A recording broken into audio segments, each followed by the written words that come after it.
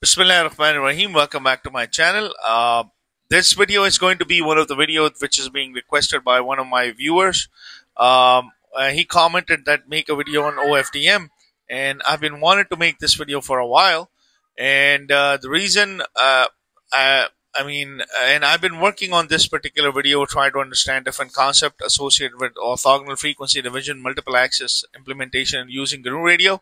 Let's get into this particular video and how you can make a transmitter and receiver. So in this video, I'll be using a file source to transmit a audio file, MP3 file, and we're going to try to receive that signal. So the main idea about this particular GnuRadio tutorial is to understand the properties of OFDM transmitter and an OFDM receiver. That's the main idea behind this particular video. This particular tutorial, and how everything comes together to form OFDM transceiver system. This is one of the key technology for 4G and 5G systems because you're dividing your carrier into multiple smaller subcarrier, and each subcarrier is being modulated, and you can use different modulation schemes using this. So let's get into this flow graph. So the idea is this, that you have a file source that is in a form of a byte. So as you can see, the output is in a form of a byte. And this is going into a throttle block. Definitely you need a throttle block, because every time you don't have a physical hardware connected in your flow graph, you gotta have a throttle block. Then it's going into a stream to tag blocks. So basically this particular block, what it does, it actually converts your continuous data streams into like packets. And it defines basically your packet size. So basically this is what a stream to tag the stream block is. Now the next step is your OFDM transmitter. So before you even modulate your signal, you gotta have an OFDM transmitter. And let's get into the property of this particular transmitter, OFDM transmitter. So first of all, the first thing that you are seeing is actually your FFT length. So basically this FFT length is actually defining your subcarriers basically, and this is being controlled by this variable.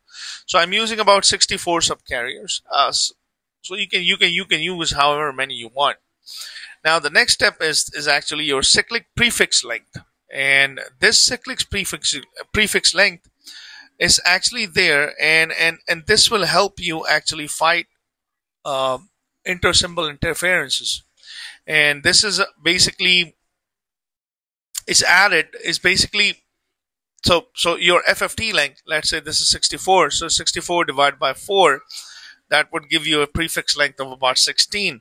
So this is sort of like you're taking 16 samples, and 16 samples is being added into each of your OFDM symbols. And this basically, this cyclic prefix, this is sort of like, you can think of it like some additional bits which are being added to avoid intersymbol interferences. All right, so that's the basic idea behind this. Now a length tag, this is same thing as your this is the key. So I'm using actually 12. So length tag name is basically 12, and the packet length that we're using is actually 12, and I'm just calling it some variable name called key. Now the next thing is occupied carrier signal. Now what these signals are, these are specific subcarriers that you want to use. So this number, these are some of the specific subcarriers that you want to use, and these are for your data. So that's what occupied carrier signal is. Now the next thing is actually a pilot carriers, and these are some of the carriers which is just specifically being used for synchronization, and these are some reserve channels which are only dedicated to be used for synchronization purposes and things like that. And the next thing is these are pilot symbols. These are the symbols which are dedicatedly used for pilot symboling, like for example for your channel estimation, and this will help you sort of like in multipath fading effect and things like that. So this is basically, this will help you to help the receiver to correct the phase and frequency offsets and things like that. And and that's about it. That's all you need to know. And the next thing is the header. The header part of your packet is going to be modulated using BPSK, while your payload, your actual data, this is going to be modulated um, using QPSK, or you can choose higher modulation schemes you want. So that's the basic idea. These are the couple of things that you need to know regarding this OFDM.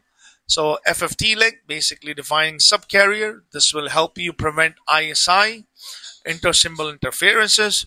Occupied carrier, these are the carriers that you're going to use to modulate your data. Pilot carriers, these are the data that will help you. These are for channel synchronization and things like that. And you have these pilot symbols, which are going to help you do the phase correction and frequency offset and things like that at the receiving end. So these are the 3-4 major components in OFDM transmitter. All right.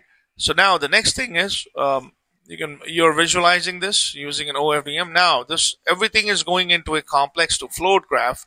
Now this complex to float graph, basically it's actually converting your complex signal into your IQ signal. Now once you have this IQ signal, and now you're individually multiplying your signal. As you can see, your real signal with your cosine signal, and your cosine signal, you can just simply multiply them, or you can multiply it with the sine signal, so you can get your IQ signals out. So your signal is being modulated using an IQ, and both of them are being added together. Once they are added together, basically you're just combining them together, and you're ready to transmit that signal. So you have your complex signal. Each of this complex signal now is being split into real imaginary signal. These real imaginary signal are being multiplied together to form an IQ signal, and they are being added together, just combining them together, and this is being transmitted, and you can visualize that. And I'm using a virtual sync, and now you're going to receive that. So this was your transmitter end. This was your transmitter part. Now your receiver thing is exactly the same thing. So you're receiving your actual signal. The first thing what you need to do before it needs to go into an OFDM transmitter, because the signal lastly was modulated at the end right here, so you need to demodulate this signal. So you have your incoming signal, which is your actual signal, that is being modulated using your signal source, which is being multiplied together, which means it's being down converted.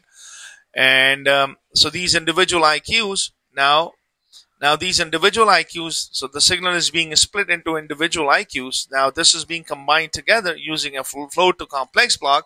Now this float to complex block is actually converting your IQ into a complex signal that is being fed into your OFDM receiver.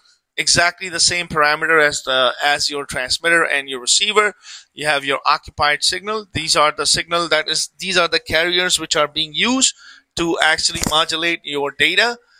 This is your pilot carrier, and this is your pilot symbols. This is for your receiver synchronization and things like that. This is for overall channel estimation synchronization and header modulation, things like that. Everything is exactly the same, and your signal is being received in a file sync. You can actually look at your signal as well.